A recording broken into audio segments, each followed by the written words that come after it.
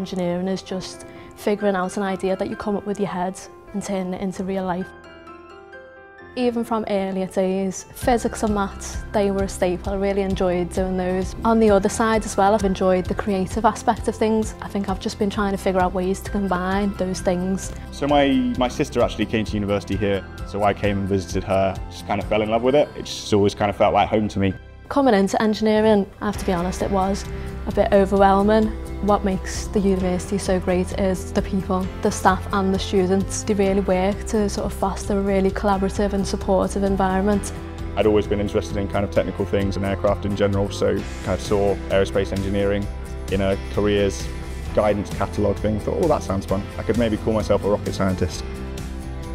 One of the things that we do at the University of Liverpool is these things called capstone projects. We might be working with hospitals, charities, you might be collaborating with other companies as well, but ultimately we try to make sure that they benefit the wider society. Probably my earliest memories of aviation-y type things is flying like rubber band aeroplanes down the road with my dad outside my house. Always from a fairly small age, I liked planes. The interesting thing about the aerospace industry is there's so many different subsections of that and so many different bits of it to kind of explore and innovate in. So I think the most interesting project I've worked on is the one that I'm doing now, which is circular economy. We work with a lot of plastic waste and we collect that and we turn it into these new products that we can sell back to students on campus. You combine the logical, mathematical side of things with creative to come up with a final product.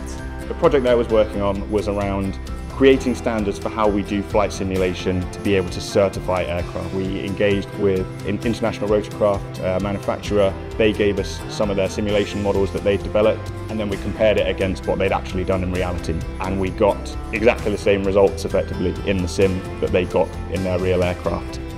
So that was our kind of eureka moment.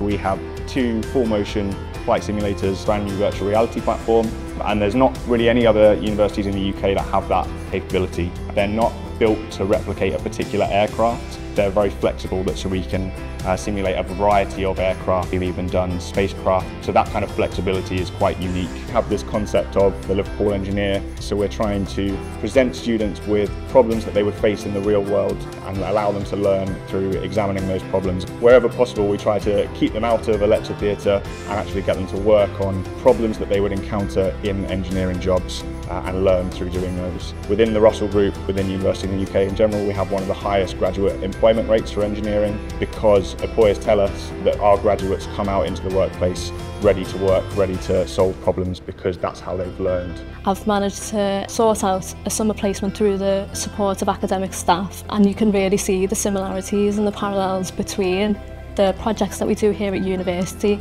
and my time working at an actual company. I like that it's a very small city, everything's very compact. You can do anything that you want in kind of a 2-mile radius is my favourite thing about it, and the people are great as well. Obviously they're very friendly and Liverpool. Just the place that we're in, come through that archway into the quad, and that quad is really beautiful, especially in the summer. You've got spectacular cathedrals in one direction, you've got the kind of fairly modern architecture of the department with the big glass cube and stuff, and then the Victoria building in the other direction.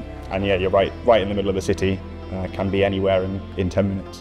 We're really collaborative in nature here at Liverpool, so you're not just working with mechanical engineers, you're working with sociologists, medics, industrial designers, so you're just better equipped when you go to these placements for the real world of work.